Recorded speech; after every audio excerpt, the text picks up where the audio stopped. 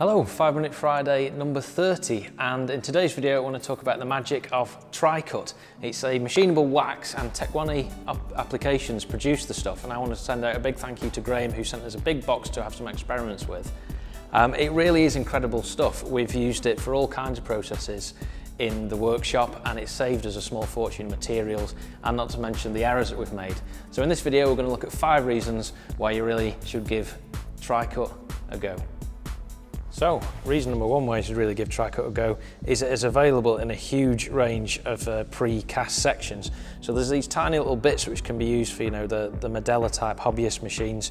Presumably this was from some kind of trade show or something. It's got a little Trycut sticker on it. There's tiny little bits like that, right up to enormous cuboid, hefty bits like this, which can be used on a big CNC mill.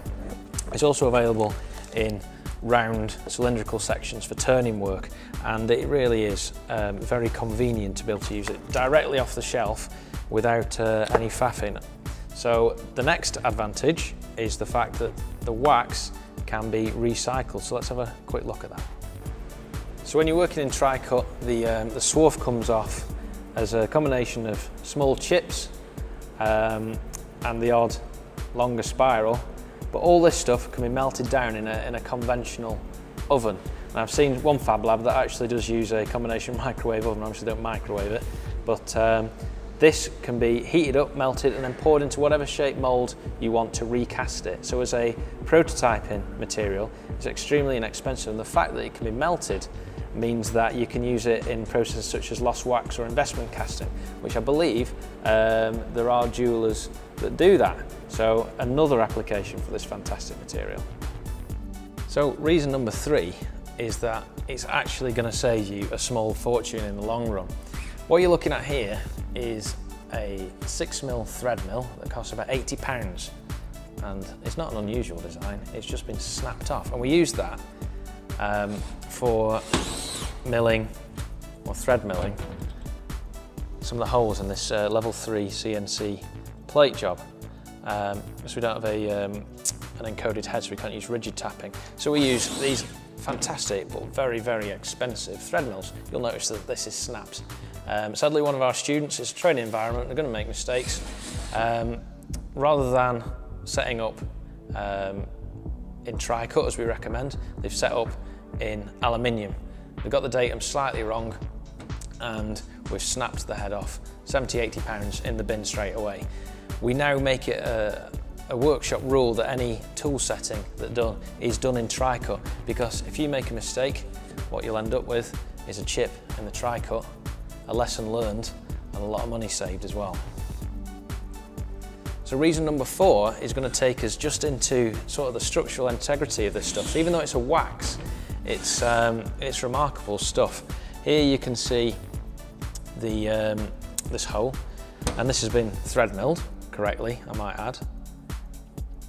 There is a perfect thread created in wax, and you might think that that'd strip out easily, but we've had that in a vise and pulled pretty much with all our might, and there is no stripping the threads out of it. It is really, really stable, fantastic stuff. Let's have a look at how it machines. So this is one of the recast cylindrical blocks that we've got chucked up in the machine. It has got a little bit of a wobble on, but that's another testament to just how strong this stuff is. If you tried machining a standard wax, the centripetal force would just snap it, but it's very, very stable, and it's free machining. So we're just taking some cuts along the length there, and look at the length of the swarf that's coming off. It's absolutely fantastic material to machine, and it's brilliant for someone new to a machining environment.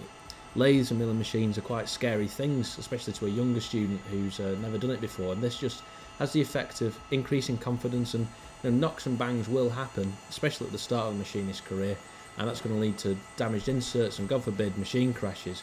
This just takes a lot of the stress right out of it, and we can spend 6 or weeks doing various introductory projects in Trycut and not have to worry about any major damage to machines or tools.